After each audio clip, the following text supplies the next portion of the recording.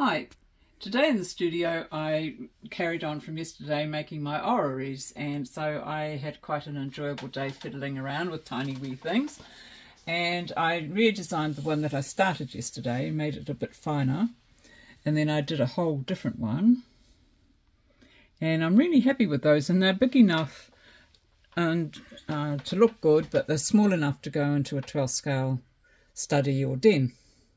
So they're going to join my other two over there. Getting quite a collection now. So the thing that is actually consistent is that the planets and the colours, and they follow each other. And apart from that, I was also working on my observatory and making a telescope. This is a very much a Jill Fraser telescope. I've made it from bits and pieces. And this is the pen barrel, and it'll probably have a little thingy on the front. And this will be all painted. I've left it unpainted so you can see how I've made it. And this is part of a curtain knob, a rail from a rail, and this is the aforesaid rail cut into a little piece. And I've made it so that it can be adjusted, and it will be able to be spun eventually.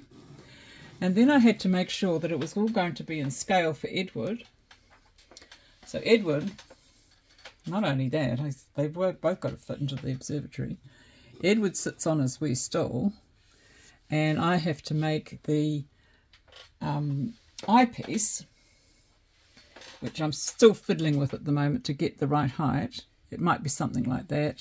It might be a bit of a straw or a spring that can be adjusted.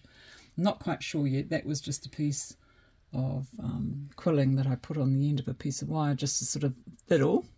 So that is the next step. And I have tried it, and they do fit in here, and this little thing pokes out satisfactorily out of the hole. But it's not going to be a party place, because it only takes up that. There's nothing else. There's no spare room in there by the time that little unit's gone in.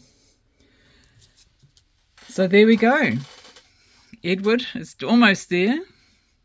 To watch the stars. It's almost there.